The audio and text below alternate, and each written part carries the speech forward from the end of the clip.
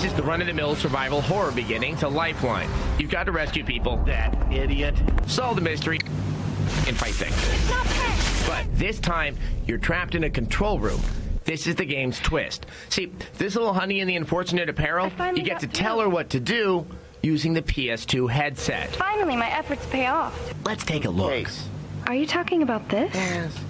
Yes. Trunk. So I should run. No, okay. don't run. Don't run. Don't run. Stop. No, don't run. Stop. Guest room 1. Guest room 1. Yeah. Okay. Way to go. Yeah, just stroll. Take your time. There's no monsters anywhere.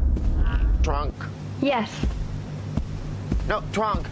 I am walking. I don't want you to walk. Trunk. I am walking.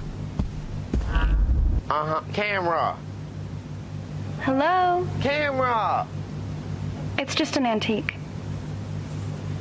Do as I tell you. Can you at least try to be serious? Mirror. So I should run. No. Okay. No. What are you doing? Oh, you're really stupid. Wow.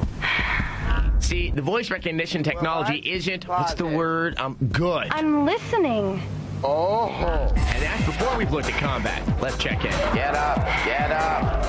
Body. Oh, maybe my aim is bad. Yeah, your aim is bad. Red eye. Not the chair. Red eye. Run right. Isn't there a better target? Yes, your head. Yep, pretty much the crux of the game doesn't function right, which unfortunately sinks the game right along with it. Hit the target. No, head. You can give them credit for taking a chance, but it doesn't pan out. Come on, bark like a dog. Little dog? Arf! Arf! Or big dog? Woof, woof. Well, sometimes. Big dog. My fantasies notwithstanding, a 2 Big dog. out of 5. Big dog. Forget it. There's no point in sitting down.